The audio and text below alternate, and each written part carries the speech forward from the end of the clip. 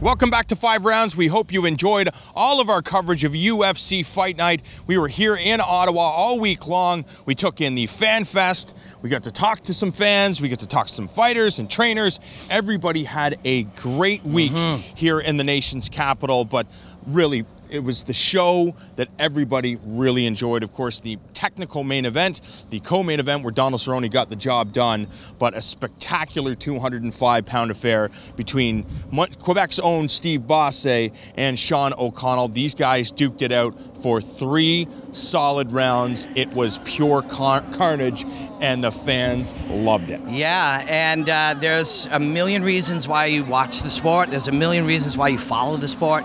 And this is really easy for us all to understand and feel. Can you enjoy a fight like this? I loved it because you feel it. You feel the visceral energy of it. You feel the fact that these men, they know what's going on. They can take a step back. Every logical piece of your mind is telling you not to fight this way because your instincts are to protect yourself. Yet, in battle, they're feeling the energy, they're feeling the enjoyment, they're feeling the sensations of having this incredible experience, and then they just go crazy. And it's a beautiful thing to witness. Heart and grit and desire and the inability to be overcome by somebody. All of that is amazing, and then you get to see dudes just rip each other in the face. Like it was super cool. What I think is interesting is that Bosse dropped in that first round. How much of a factor is it that, again, he has limited mixed martial arts experience. We know he's been in there a number of times, but you look back to his hockey career, and you said that he's been in hundreds of fights, and it feels that he's just comfortable in that environment. He is. There may not be any men in the world more comfortable than a guy who's had 200 fights at that range where the only place to go is straightforward. But he's developed some very nice skills. A little slip to that right hand. He's got a vicious right hand. So now he has all kinds of little ways to set it up in the chaos.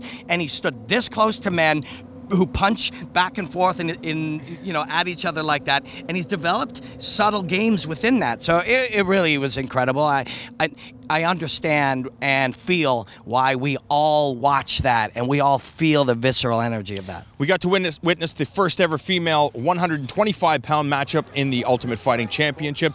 Bosse-Sean and Joanne Calderwood. Some controversy there. Val dropped.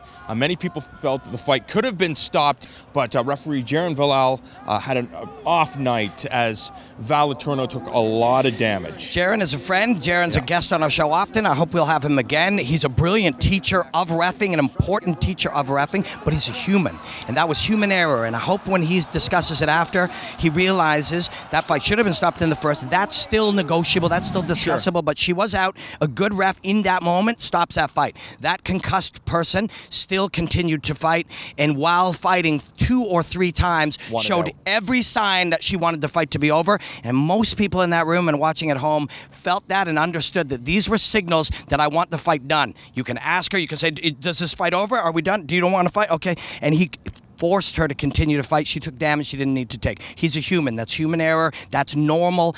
And he's a little bit in his own head, I think, right now. And he'll turn the corner. This is a great referee. He's going to make huge contributions to fighting. Certainly was a confusing outcome to the 125-pound matchup, but nonetheless, Joanne Calderwood looking spectacular, getting the victory over Bosse-Sean. That is it for us. Thanks so much for tuning in. Don't forget to tune in next week as we begin our coverage of International Fight Week, and it all leads up to UFC 200.